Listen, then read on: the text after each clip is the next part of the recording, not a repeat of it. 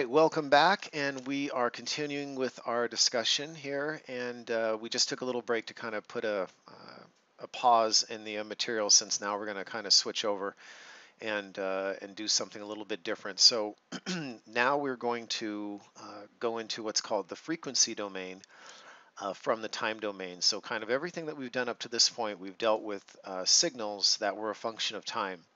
And in the last part of this lecture that we just went over, we talked about capacitors and inductors, and we talked about their transient response again, kind of reviewing. But then we were looking at how current and voltage could lead and lag inside of an inductive and capacitive circuit, which is different than what happens in a purely resistive circuit. All right, and that leading and lagging is called reactance, and now we're going to kind of formalize that idea. And we're going to learn about a number of different topics here: reactance, phasors, impedance, and complex numbers. So anyway, so this is going to be kind of fun and interesting. And let's just see where this goes. All right. So let's start. Let's get into our drawing program here. All right. And so the first thing that I want to do is, again, so what we've been talking about is the time domain, functions, signals as a function of time. Now what we want to do is we want to start just dealing with signals that are sinusoidal signals, and what we know about them is their frequency, and we know their amplitude. So, so here's kind of what we're going to be talking about. So we're going to be talking about, we might have a signal, all right, and V of t here is the amplitude times the sine of 2 pi ft, all right, and plus some phi here, all right.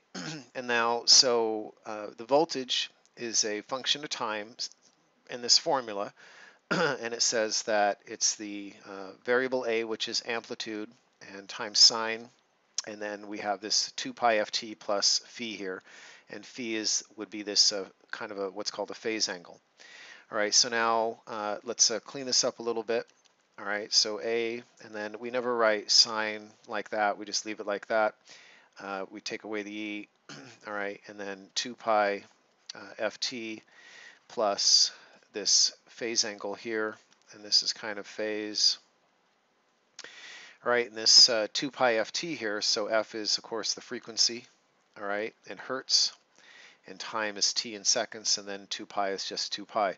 Now another formulation of this is, we could say v sub t, actually we can just forego that, and we can say a times sine of omega t plus phi, and omega is just called the angular frequency, and that's just the same as 2 pi ft. Okay, now here is kind of what we are going to, we're going to make a kind of an assumption here, and we're going to kind of have a convention. So if we were to look at this function right here, so we know that this is a function of time, and so we can plug t in here, and this, we're going to get out this output, whether it's voltage or current or whatever. But if we take time out of it, then we just have a certain frequency, or we have an angular frequency, omega.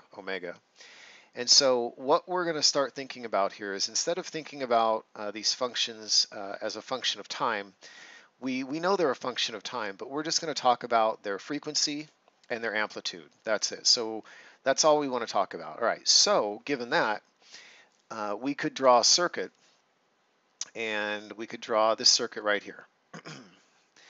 So we're going to draw an AC circuit, and remember, it doesn't necessarily mean AC, out of the wall AC, it just means it's alternating current. All right, so we're drawing this circuit right here. We've got this resistor R, and then here is our AC source. All right, and now what we're going to say is, let's say that this particular AC source is 100 hertz. All right, and it has a magnitude or an RMS value of, say, 10 volts. Okay, so now this is really, really important. So because we're talking about sine waves now, we're talking about one single sine wave, and it's of this form here, right? And we know here's the frequency component, this F here, all right? So that F is right here. That's the 100 hertz. Now this 10 volts right here, we have to be careful. So if it's in this form right here, right, and we were to put a 10 here, that would be the peak. That would be the peak value of this, right? If it's the peak value of that, that's fine. But a lot of times we want to deal with the RMS. Remember that, the root mean square? And so the root mean square of this would be what? It would be A, right, times 0.707, right? That would be, put a times like that, A times 0.707. So when we're doing these AC circuits, this is really, really important, and we don't even know what we're doing yet, but we're going to get there in a minute. When we're doing these AC circuits and doing these kind of calculations, the whole idea is we want to be able to process sinusoidal signals and understand how they, what they do in circuits that have resistors, capacitors, and inductors. But we have to make sure what we're talking about when we say this 10 volts here, does it mean the peak value, or does it mean the RMS value? Does it mean something else? And typically it just means the RMS value most of the time, unless otherwise stated, then it might mean the peak value. But whether it means the peak value or the RMS value, you have to remember that, because as you do calculations, everything is going to be either RMS or peak when you're talking about voltage and current in that same circuit. All right? Okay, so so in this case, let's just say that this is 10 volts and it's an RMS value. All right, so it's just RMS. Okay. All right. So now what's going to happen is we are going to get, as this AC signal operates, right, we are going to get something that looks like this.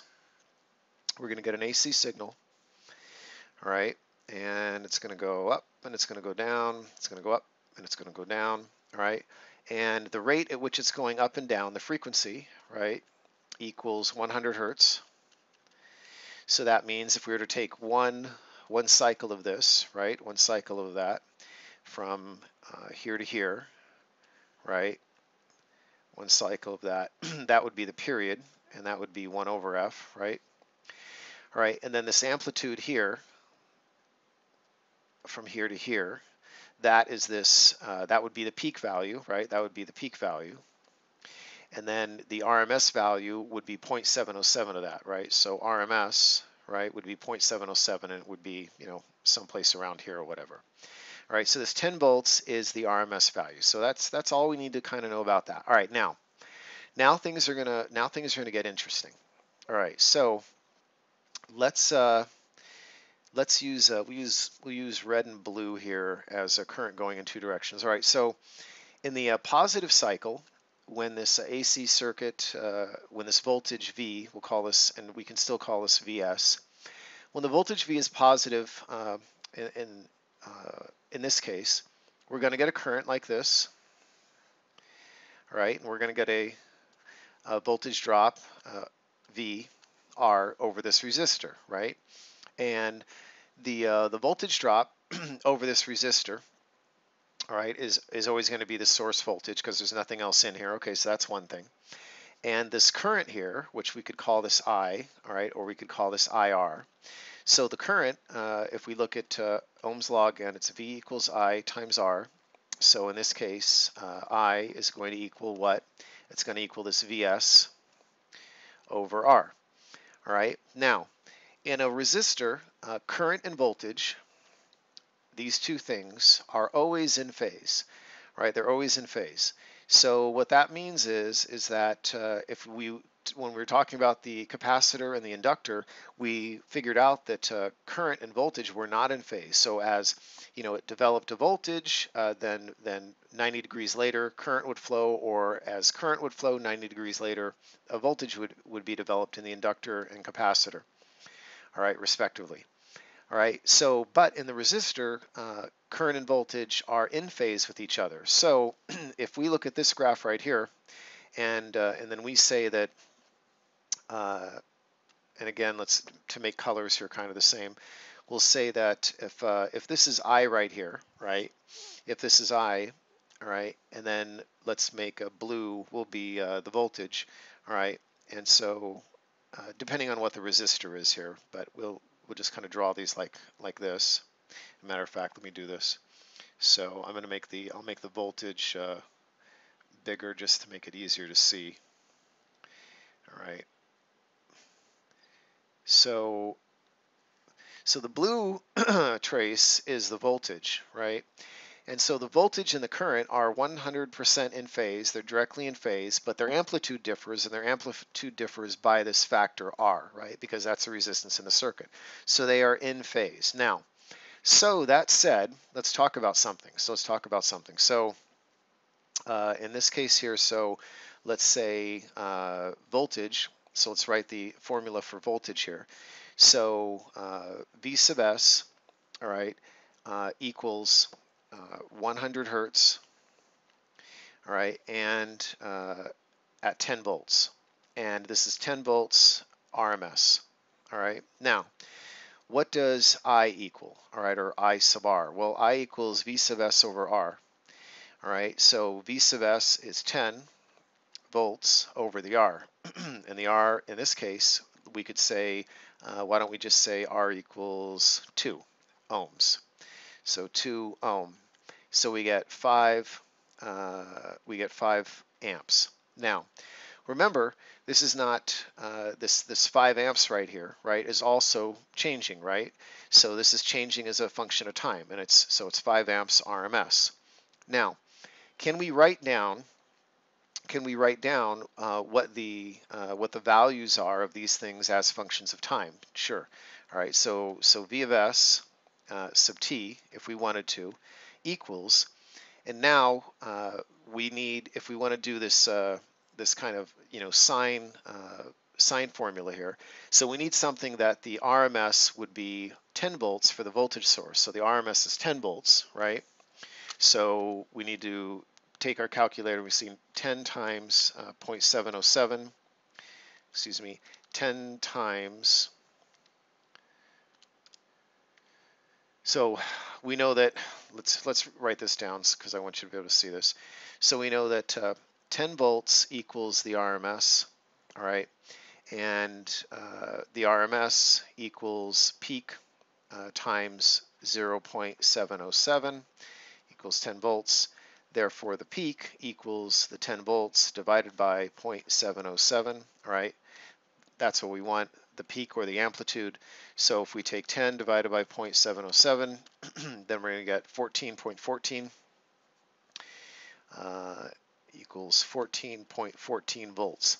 So now if we compute the RMS of that times 0.707, we get 10. All right, so 14.14. So what we really have here is 14.14 times the sine, all right, and then we have 2 pi f. What's our f here? It's 100 hertz. All right, 2 pi f and then t. All right, and then there's no phase shift, so the angle is 0. All right. Now we want I here, and this is there's only one I in the circuit because there's only this one resistive element here, and we call it I. We call it I sub R. We'll just call it I, and I sub t equals. So now all we need to do is, it's going to be completely in phase with this, and it's the exact same, other than we need to divide here. So because this 10 divided by 2 gave us 5 amps RMS here, we need the peak value of the current. But since we have the peak value of the voltage here, we can divide that by 2 and actually get our answer. So 14.14 divided by 2, because it's all linear, is 7.07.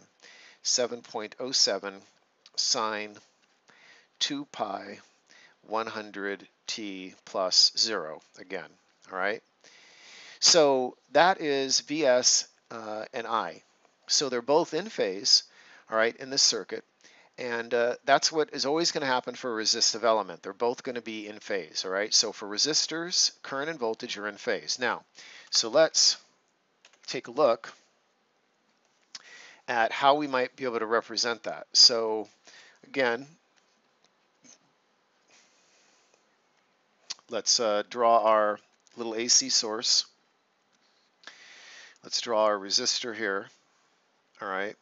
And this is V sub S, and it's at some frequency F, right? And then this is some value R. All right, so now how we represent these in one way is with what's called a phasor diagram. And a phasor diagram shows the phase of the voltage and current, or it can show the relationship of other things. Because everything in the circuit is at the same frequency, we don't need to worry about that, right? So frequency is not important. So a phasor diagram, it's typically drawn like this in a polar coordinate system. All right, and now this is typically 0 degrees right here, and this is kind of the reference. So this is the reference, all right? And again, depending on how you want to do this, you can use one value as a reference, and then everything goes off that. So you could say, here's the current, and then the voltage is ahead of it or behind it, and so forth, right? That would be a reference. So typically, when you're doing these phasor diagrams, when you're talking about voltage and current, you might put the current as the reference, all right? So let's go over here, and let's say that, here there's a current that's going to flow, and we're going to call that I. All right, and this Vs, this is going to be this voltage, plus to minus this Vs. So we can label that in blue here. All right, and so we're going to have this current I, and how we draw this. This is a polar coordinate system. So what that means is you start off with the length of your object, its magnitude, all right, and then you rotate it around counterclockwise, right, for positive angles to find a position. So we're going to say that I is our reference, all right, or the current is our reference. All right, so we're going to draw I, and we're just going to imagine that this is the length of its magnitude. All right, so here's I right here. All right, and now in this case, V, we know for a purely resistive circuit, is in phase with I, right? Because we just did that. And because it's in phase with it, it's going to literally be right on top of it. So now we just go here and then we draw, and whatever its length is, right? And it would be the blue one, and that would be V. All right, so there's I and V. So they're totally in phase with each other. And so you could think of the phasor diagram. It's rotating around at a frequency f, right, or an angular velocity omega, right? And remember, omega equals 2 pi f, right? And so it's rotating around. So since we know it's rotating around at f and that never changes, we can just not pay attention to that. We can throw that away and just think of it as a snapshot in time, and we're only looking for the relationship between V and I, okay? Now, so this is for a resistor. All right, so the phase diagram for resistor, V and I are in phase, all right? So what that means is, if you want to ever compute, if you want to ever use Ohm's law, V equals I times R, right? This will work completely fine, and you don't have to do anything weird or funny or take anything into consideration. It just works because they're both in phase. With capacitors and inductors, current and voltage are not in phase. And because they're not in phase, this works, but you got to be careful, all right? And you have to start taking into consideration what's called reactance and impedance, all right? And we're going to get to that in 1 second here. But let's keep drawing here. So this is for the resistor. Okay. Now, now let's go over here and let's draw something for the capacitor. All right, let's draw something for the capacitor. All right, again, this is our 0 degrees reference. All right, and remember, these are polar coordinates, so they're rotating around. So when you draw something in a polar coordinate, you start it off and then you rotate it around, and the length of it is the magnitude, and then the angle is drawn counterclockwise. Okay, so in the capacitor, what did we learn? Capacitor.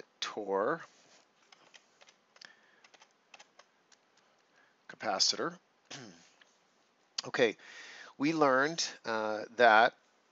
this little thing right here, ice. All right, and that means that the current leads the voltage. Current leads voltage. All right, remember E stands for voltage also. So current leads voltage. Let's just write that down so we can remember it. Current leads voltage. all right? And it actually leads it by 90 degrees, all right? So the current leads the voltage by 90 degrees. All right, so let's get out our little drawing things here. So first let's draw what this might look like. So I'm just going to kind of draw it right here. I'll draw it right here. So we got the same thing. We've got our little AC source, and we've got our capacitor here. All right, and then we've got our V here.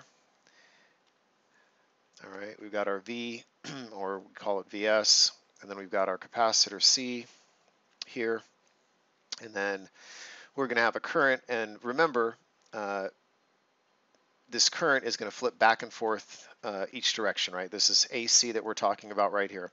And again, this is at some frequency F, but we don't care. If you notice that in these phasor diagrams, there is no frequency because it could be 1 hertz or 1,000,000,000 hertz. It doesn't really matter. This is a snapshot, and all we care about is magnitude of signals and their phase. All right.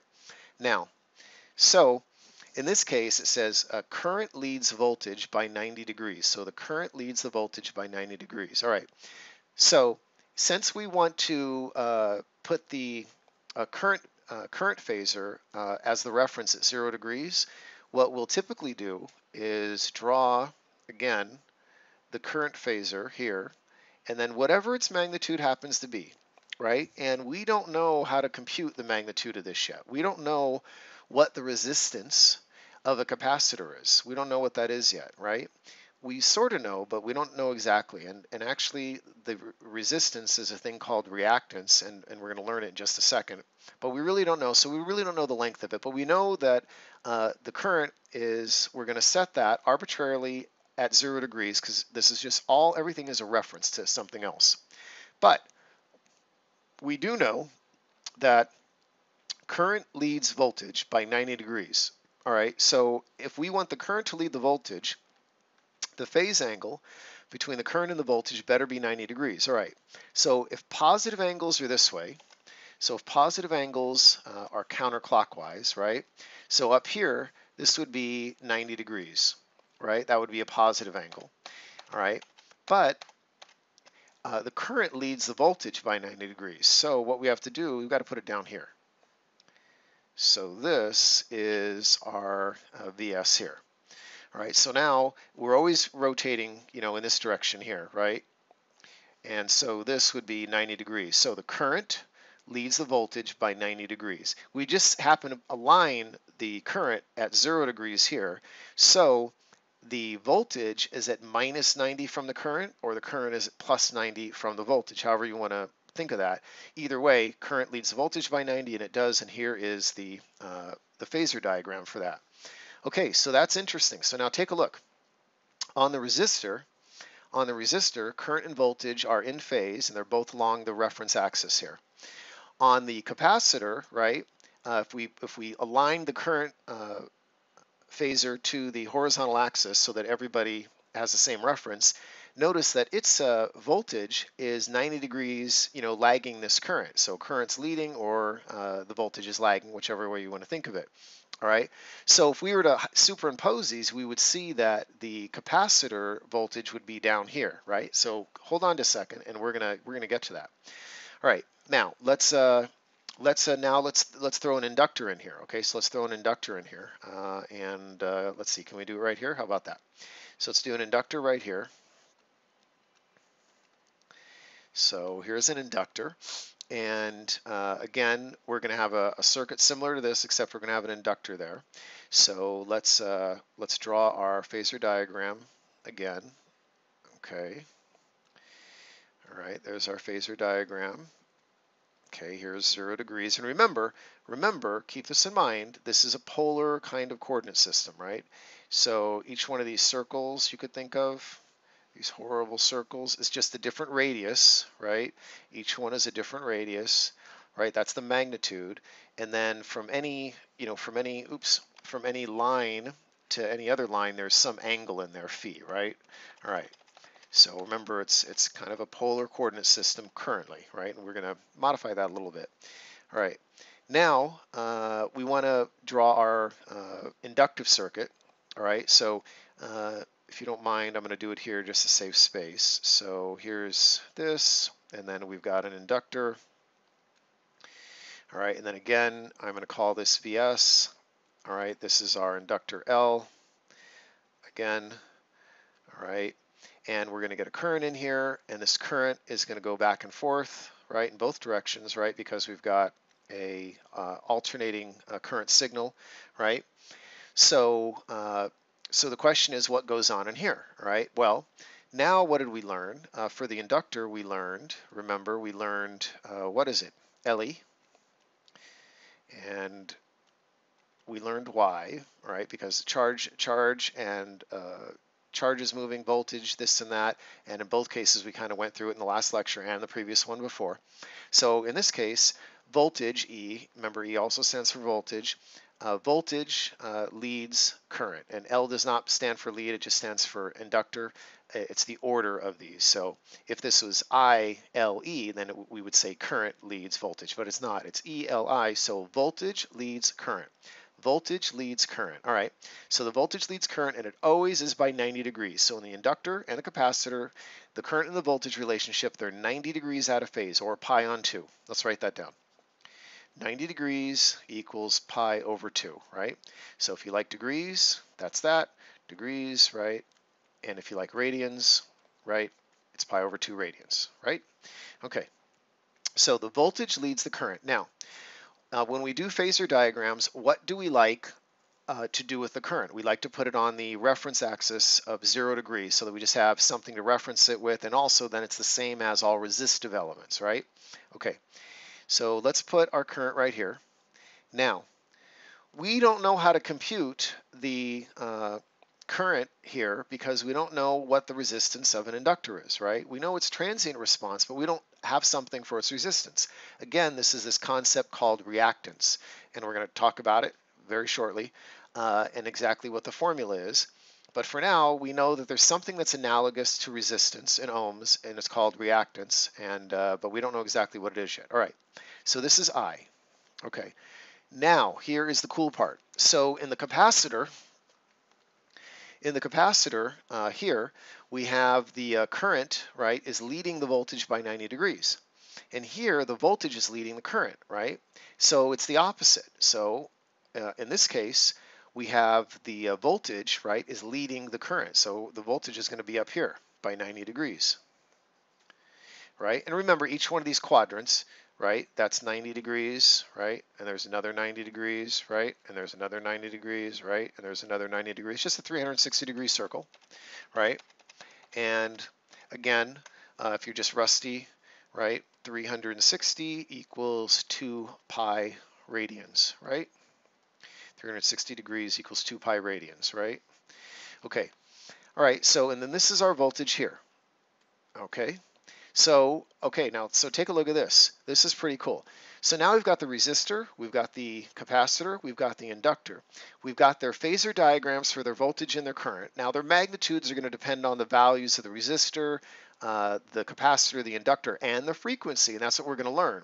The resistor, now this is cool. In the resistor circuit, right?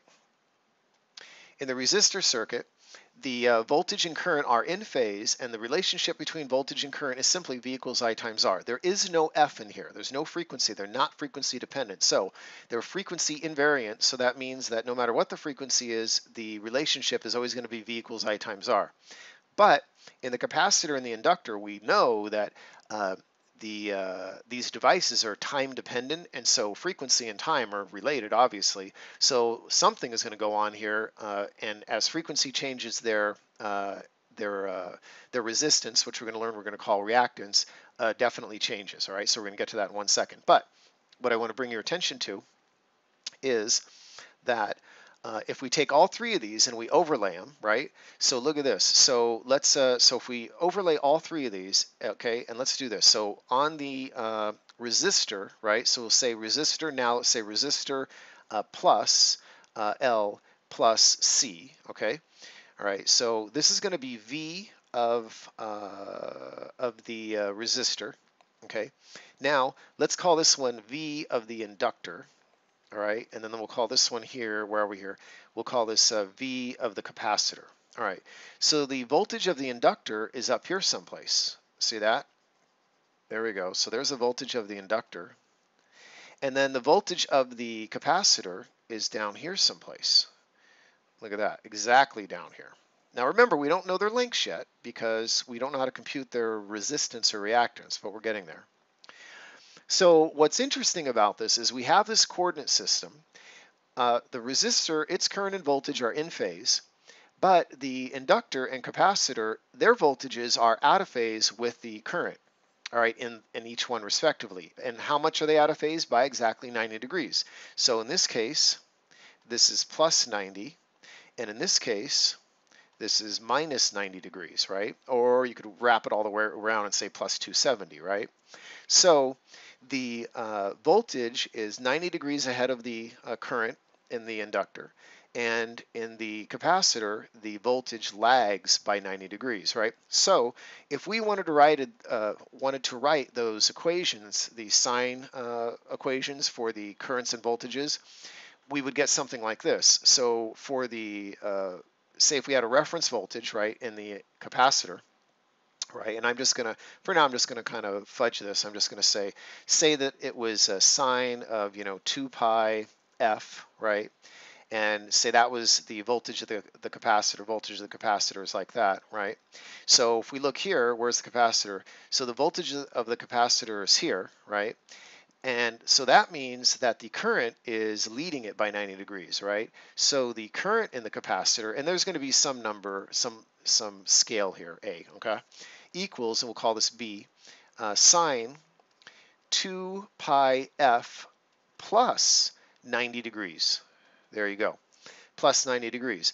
So the current is leading the voltage on the capacitor by 90 degrees. So these things would be identical other than scale, right? Because they're related by Ohm's law in a special way, which we're going to learn in a second.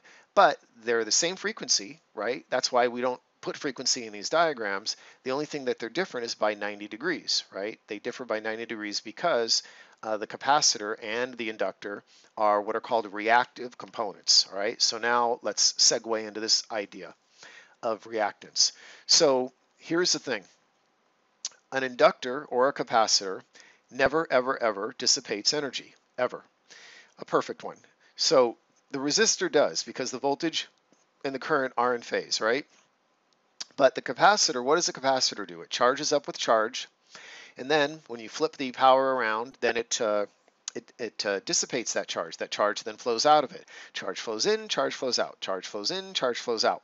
And even better, we see that the current and the voltage are never ever in phase. So if current and voltage are never in phase at all, they're 90 degrees out of phase, right? Then power can never be dissipated. Do you remember back many lectures ago when we were talking about AC a little bit, and we were talking about power factor, and we were talking about line voltage and all that? And if we want maximum power transferred, we want the phase angle between the current and the voltage to be 0, right? And if they're not 0, right, as that angle between them increases, then there's no time for power to be dissipated, right? So you could think of, you've got voltage and current, they're perpendicular and they're just rotating around this phasor diagram. They never, ever, ever commingle because they're always perpendicular. The second that this angle decreases, then there's some power dissipation. So that's another way to think of it. So inductors and capacitors never dissipate power. Ideal ones. Real ones, of course, do because they're made out of wire and they have all kinds of parasitic components. So as a matter of fact, let's talk about that just for a second. All right, so let's see here. So just real brief, a capacitor,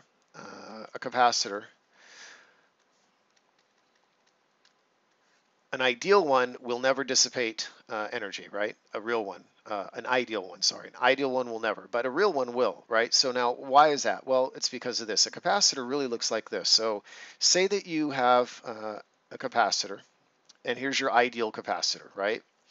What it really looks like inside is this. It really looks like this. It looks like there's a resistance here, right? And then there's a capacitor here, and then there's another resistance here. All right, and then if you really wanted to get technical, then there's also obviously there's an inductance here, right? So the real capacitor model looks like this: resistor, inductor, then there's a capacitor, all right, and then on top of the capacitor, there's another resistor. This is really what this thing looks like. And so you've got this R1, you've got this R2, and you've got this L1, and then you've got this C0 here. And this all makes up this C. So the R1, what's that? That's the lead resistance, right? The L1, that's the lead inductance, right? The R2, this is the kind of leakage resistance. There's going to be some, the dielectric is not perfect. It's going to have some finite resistance, maybe millions or billions of ohms, but it's still going to be there. The current's going to flow through it. So this is kind of what that model looks like. Now, for the inductor, so you will have power loss, right? You're going to have power loss where?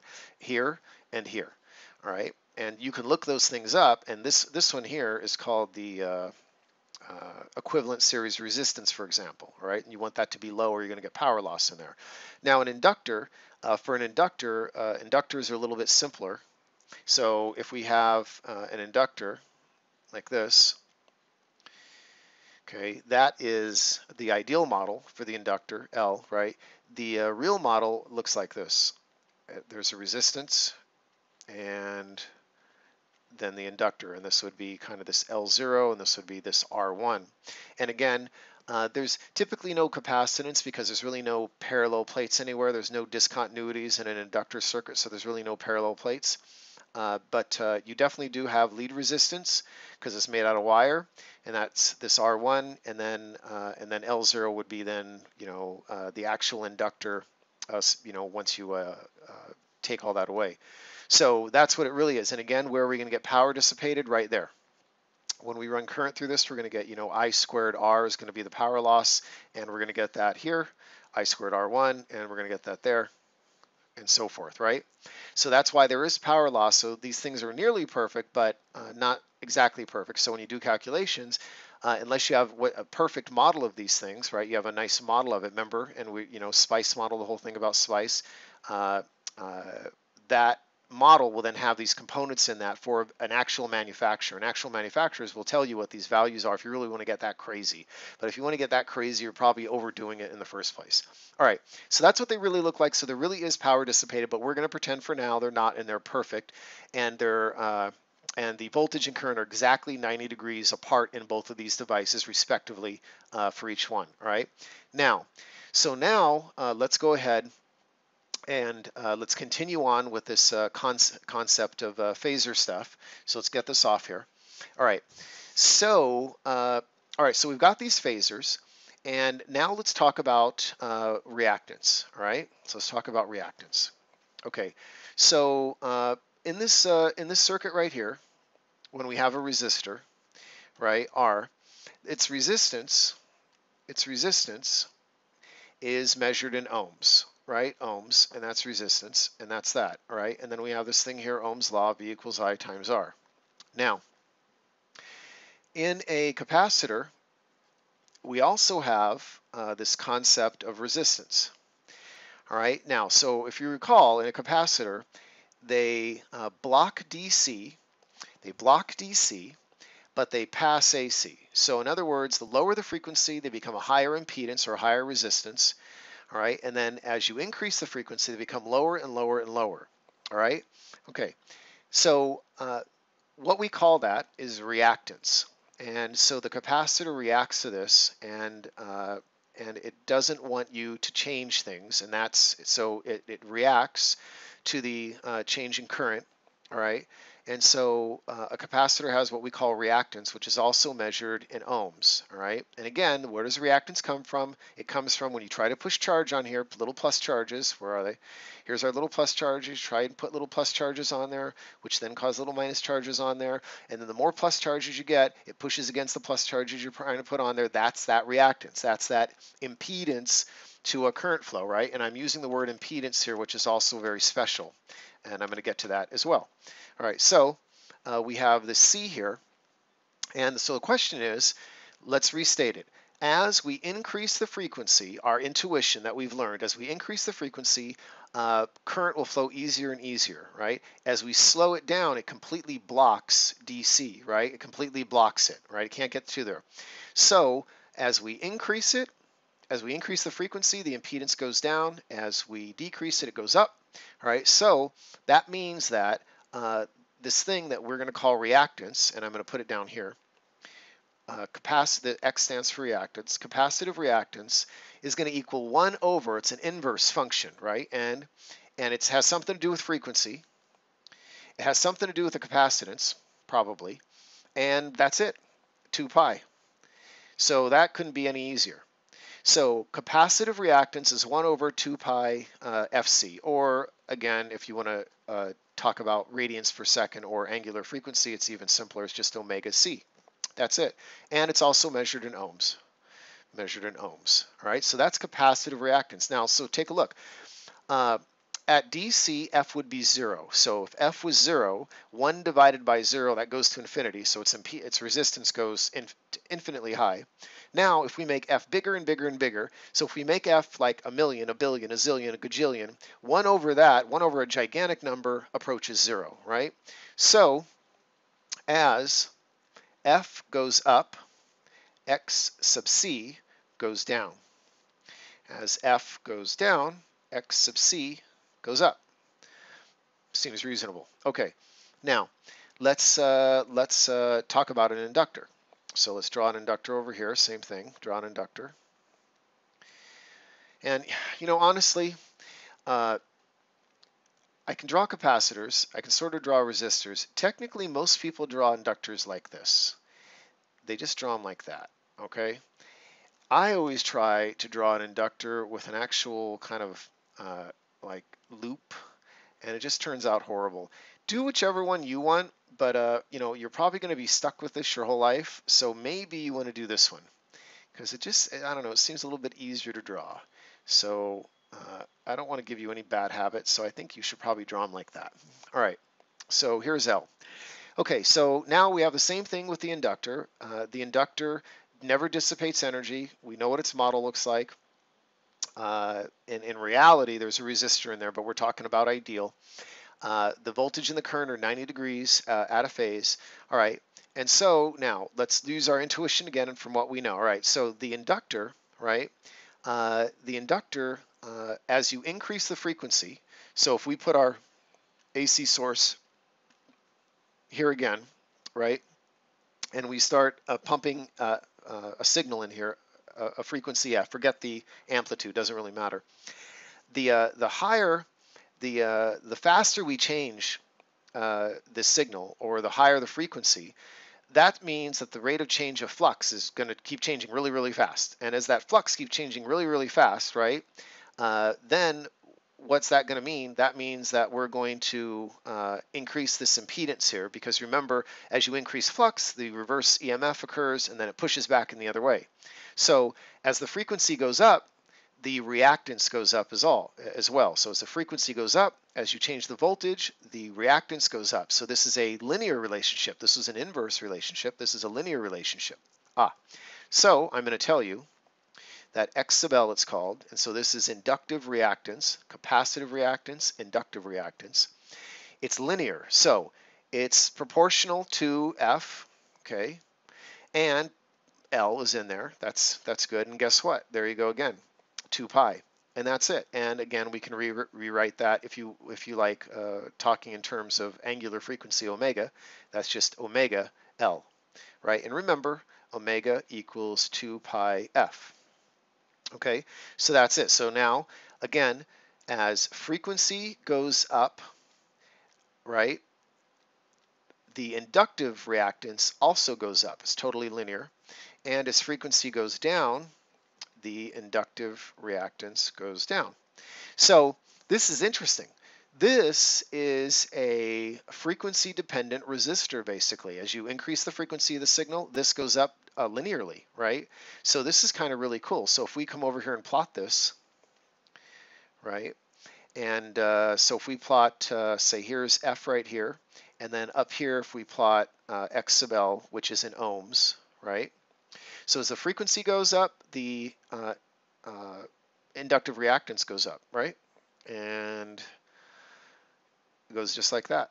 It's completely linear, right? And the slope of that line, has to do with the inductance, right? The inductance and the scaling factor of 2 pi. But that's it. It's just linear. Done. So that's really cool. So that is basically a linear frequency-dependent resistor. Very cool. The capacitor is 1 over that, right? So it's 1 over that. So by the same token, you're going to get curves that look like this for the capacitor as a function of frequency.